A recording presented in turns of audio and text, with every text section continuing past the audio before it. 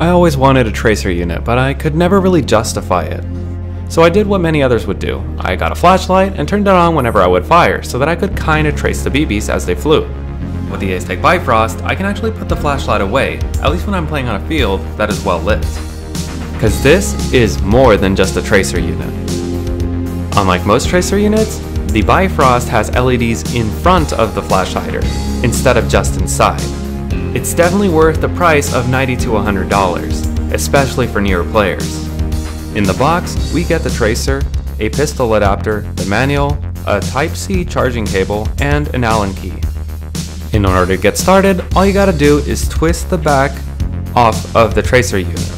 And when you do, you can see that it even has a little rubber O-ring, so it is water resistant.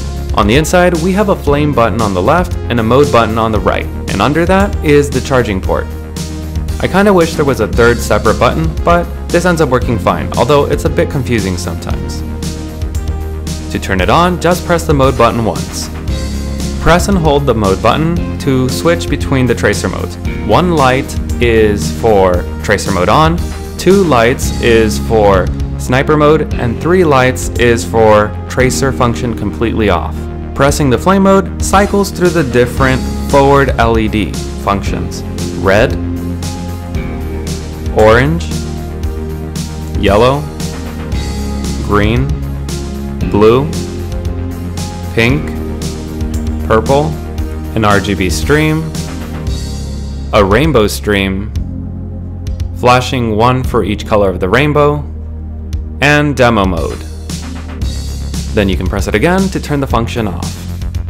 Press the mode button, then press and hold it again for 6 seconds. It'll go into diagnostic mode. If it holds a green light at the bottom at the end, then you're good. If it's red, you need to clean it. To completely turn off the unit, just press the mode button once. If you don't use it for 5 minutes, it'll go into standby mode, so give it a shake or pick up your replica and it'll turn back on. Now, something about the sniper function, I wouldn't use it. Otherwise, if you want to save BBs, you have to manually load 3 normal BBs and then on a 4th, 1 tracer BB. This is just annoying to do. Let's take a look at the tracer function, and yeah, it works exactly as you would expect. It only works with green BBs though, not red and not blue. Now the real reason you'd buy this? For the flash function, and yeah, that is pretty bright. It's hard to capture on camera, but you can actually trace the BBs as they fly. But from a sideways angle, you can kinda see how there's motion blur with the light as the BB comes out, so it looks kinda like a flame. Muzzle flash from a firearm, except this is just light, and in crazy colors that a real firearm would never actually make. This is what the rainbow cycle function looks like, and this is the rainbow stream. You can see that it does look like all the colors are in the same flame. It's especially visible in full auto, and in slow motion you can see it even better as well.